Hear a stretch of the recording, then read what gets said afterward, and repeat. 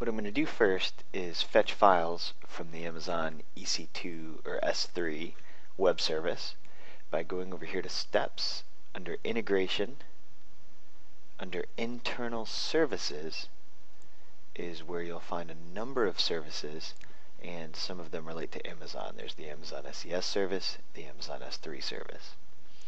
Under Amazon S3, the first thing I'd like to do is list all files in a certain directory on the Amazon EC2 service. So I pick the List Objects step, and I have to provide a bucket name.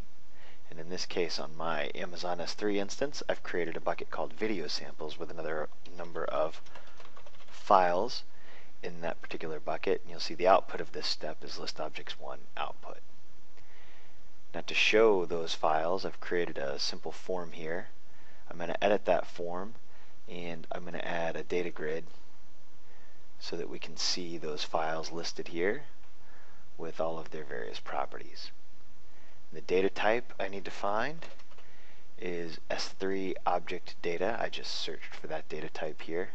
The data type name will be list of files to show. And if I'm happy with the changes I've made to the form there, I can save that. And now this form needs some data mapped in, so I'm going to show the mapping editor. And you'll see I need a list of files to show, and on the left hand side in my flow I have the S3 object data that came from the Amazon S3 service. So I can say OK.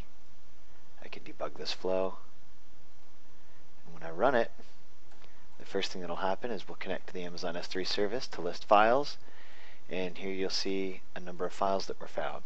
4 in the video samples bucket with their tags, the name, the file size, the owner, last modified date. And here are those same 4 files in that video samples directory on Amazon S3's control console.